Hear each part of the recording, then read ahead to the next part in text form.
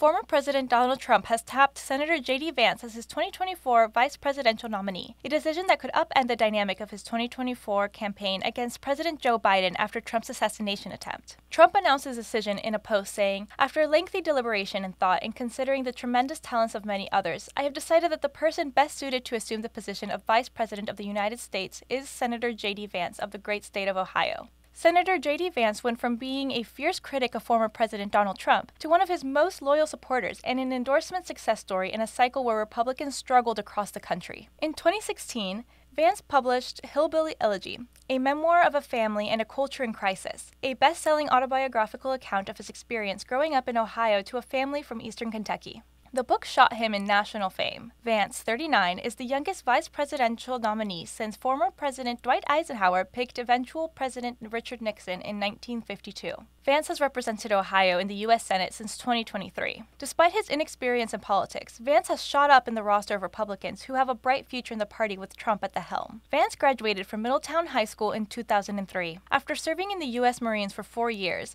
he earned his bachelor's degree in political science and philosophy from Ohio State University in 2009 and graduated from Yale Law School in 2013. Before moving into politics, Vance began his career as a venture capitalist in Mithra Capital, a San Francisco firm founded by billionaire entrepreneur Peter Thiel. He was later managing partner of Rise of the Rest Seed Fund, which invests in startups outside of coastal cities, and started his own Ohio-based venture capital firm, Naria Capital, in 2019.